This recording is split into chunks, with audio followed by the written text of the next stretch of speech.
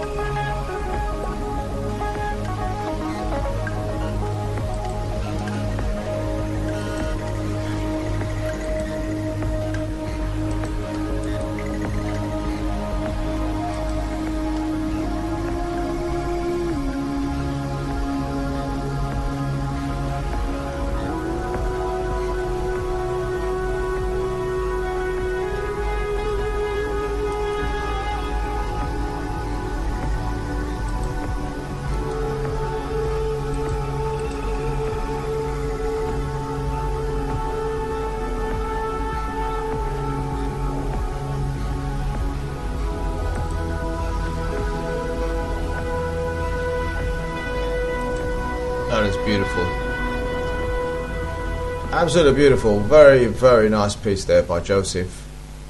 And there are no words. It's beautiful. Space, the universe, whatever he felt came all through his fingers and his soul. That was a nice piece of music, that is. 10 minutes long, actually. 10 minutes long. If you close your eyes, in a way, you know, you could somehow relate it to, I could listen to Shine On You Crazy Diamond or something like that. But it's nice to hear the Moog in there and the sounds that just, you know, the loopy sounds of the Korg and so on and so forth. Absolutely wonderful.